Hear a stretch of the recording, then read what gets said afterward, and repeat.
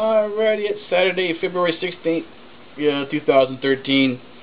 This is the date identifier to let me know exactly when I did this video. Otherwise, I get lost and can't remember what day it is. So I need this. This is the beginning of a Saturday-Sunday vlog, another Follow Me vlog. There'll be 2 Follow Me vlogs in a row.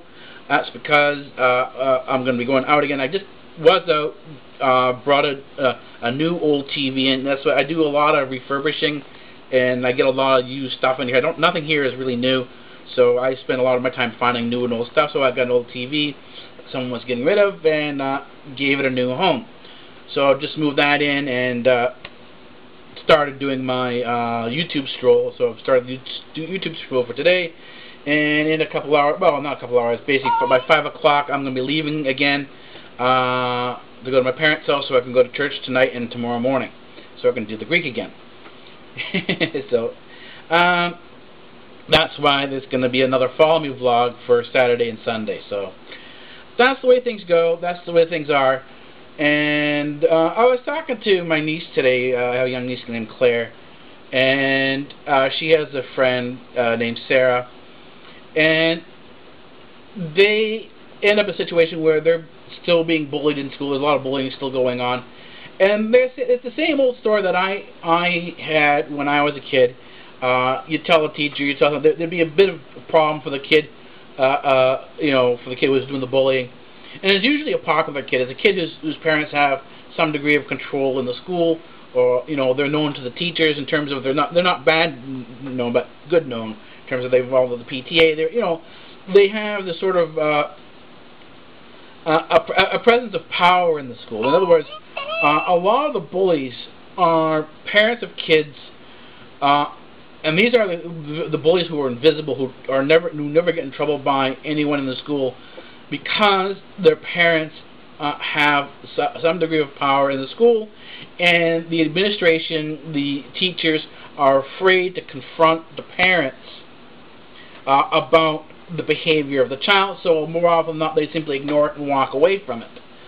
But that leaves the whole underlying issue of bullying completely untouched, because you're only looking at the typical view of bullies, that big bruiser guy, and not looking at the popular kids as being equal to the big bruiser who's beating up everybody and taking their lunch money.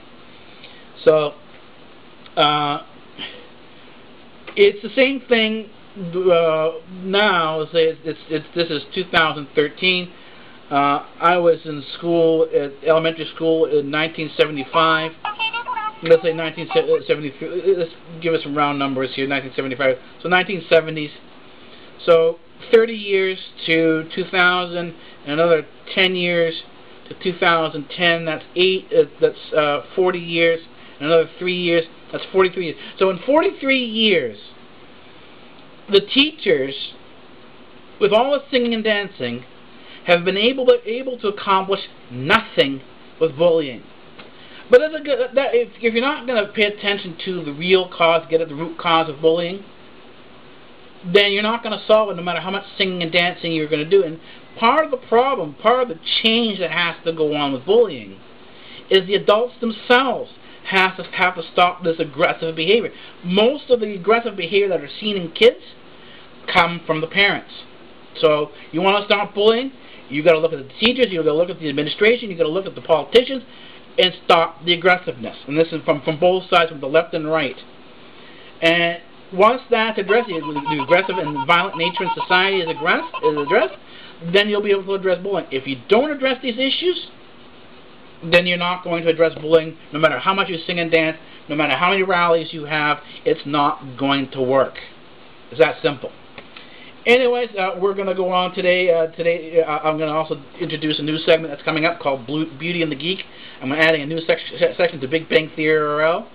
About a year ago, as I was just starting out, one of the things I found, I did it for a joke, because I'm not a beauty person, I'm a geek. But I have no particular grouping that I belong with, not even the geeks themselves. Do I properly fit in there? So I wander and go from group to group to group to group.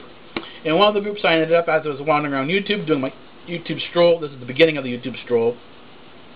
I stumbled on the beauty community and just started clicking around and found this contest called from L'Oreal on how to become a beauty guru. Right? There's a contest by L'Oreal to become the next YouTube beauty guru. I didn't expect anything out of it, and I didn't get anything out of it, so I created a video called Beauty and the Geek. And I kept following around the different people on the beauty tube, that's the beauty gurus, and so I've decided to make a little thing out of it called Beauty and the Geek. Turn that one video into a whole segment, and it's basically me just sort of fumbling around the beauty community, sort of seeing what's what, and you know, my general reaction to different things. And so I was sort of contacted by I guess because I comment and like a lot on all the videos. I never do thumbs down. I always do a thumbs up for any video I go on. Just even if I don't really like the video, because the person worked on and put some effort into it, I'll give it a thumbs up anyways, just for the, because of the effort they put into it. And two girls sent me a message on on YouTube, asking me to go check out their channel. They're called TheFineGals, and sure, the TheFineGals, and I went by their channel.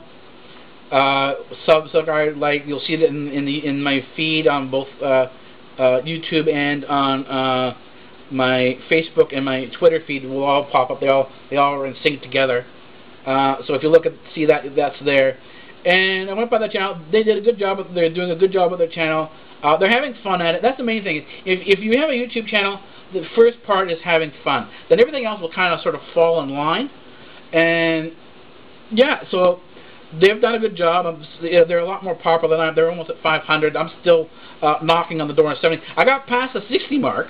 I got past the 60 mark. In 1 year, I've got past the 60 mark. But now I'm knocking on the door at 70. And let's see if I can get over that 70 hump there. I stopped doing honored subs and stuff like that because I'd get people signing up, then they'd disappear, sign up, disappear. And I spent I think 3 or 4 months at 60.